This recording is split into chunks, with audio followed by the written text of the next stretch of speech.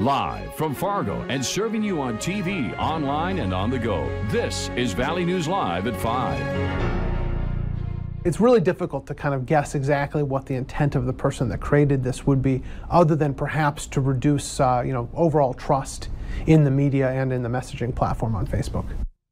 By now, Facebook users have probably seen multiple posts telling them not to accept another friend request from someone who is already their friend. But officials are saying this is a viral hoax. And when you think you're warning your friends of a virus, you're actually just helping to spread the scam. Valley News Team's Rose Itzkovitz has more on the chain messages going around and how some say it's not all fake. You may have seen posts like this popping up on your Facebook news feed. This one came from my friend Paul. He received 3 separate messages telling him he was hacked. They all basically say the same thing, and each one asked him to forward the warning along to all his friends. Luckily, he didn't. It looks like they're trying to get people to forward the message on. Jeremy Straub, who works in cybersecurity at NDSU, says it's really just chainmail. What they're trying to get you to do in this case is to forward this message on to your friends and colleagues and family to try to get them to forward it on further and further and further. Straub says it's not necessarily trying to steal your information, but it could create kind of a chain where somebody might follow up with another message where they might ask somebody to do something that is more detrimental like that. A simple Google can let you see if your account has in fact been duplicated. But Straub cautions, others may simply have your same name.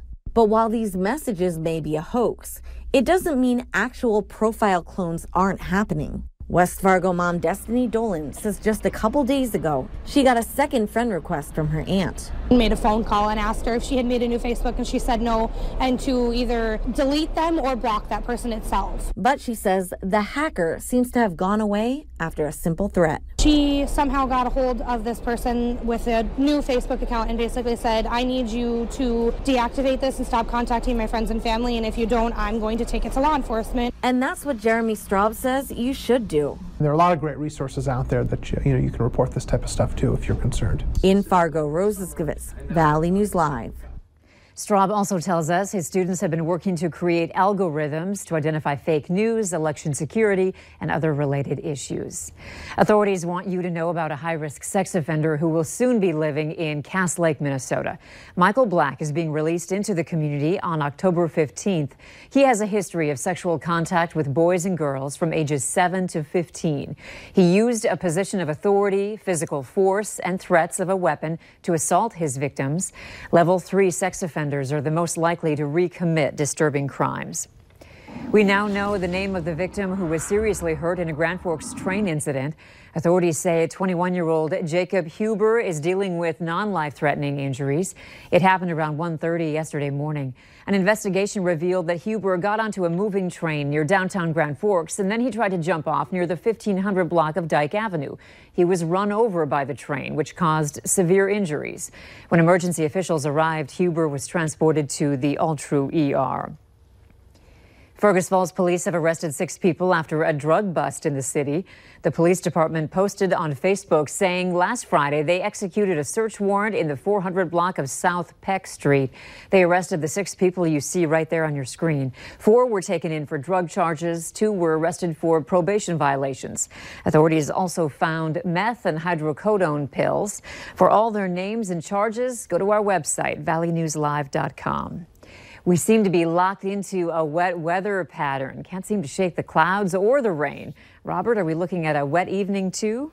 Yeah, the cool conditions, the rainy conditions from time to time, those will continue as we head through the evening and through the overnight hours. Could see a little bit of snow in our western counties late tonight and early on your Tuesday. Right now, not much of a range in those temperatures, ranging from the upper 30s into the mid 40s. 42 right now in Fargo, also 42 up in the Grand Forks area. Those winds have been on the breezy side right now, primarily out of the north and northeast, around 5 to 15 miles per hour with some gusts over 20 miles per hour. Those breezy conditions stay with us tonight. Those winds even pick up a bit as we head through your Tuesday. A lot of clouds once again. Underneath those clouds, some showers. They continue to move on off towards the north and northeast. And again, late tonight with some cooler air off towards the west. Could see some snow in our far western counties. More on that here in just a few minutes. Here in Fargo, as we head through the evening, temperature steady to slowly falling to right around 40 degrees, wind chills in the 30s. More rain and snow chances as we head through the next several days, and we'll detail those chances coming up in just a few minutes. All right, thank you, Robert. An inmate at the Barnes County Jail died while behind bars. The inmate is identified as 25-year-old Lonnie Bradley of Valley City. The state's attorney says he was in jail on a terrorizing charge. Authorities say Bradley died Friday evening. No other details, though, are being released, and the case is still under investigation. A Botno man has been charged with felony manslaughter in a deadly shooting.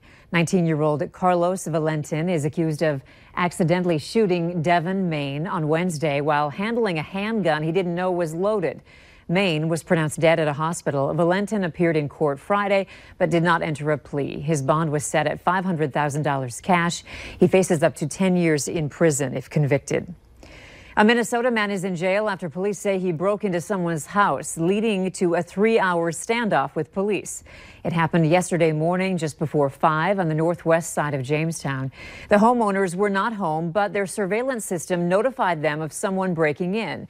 They returned home and found 2 broken door frames, but were able to get a family member out of the house safely.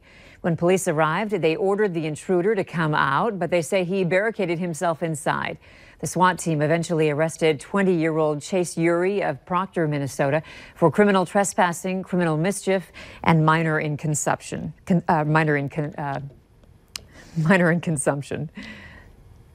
Whether you're texting or on social media, it can be hard to break away from your cell phone, but Apple's new iOS feature called Screen Time might be able to help you and your children spend less time on your devices, especially if you're concerned that screens are taking time away from sleep, homework, or exercise.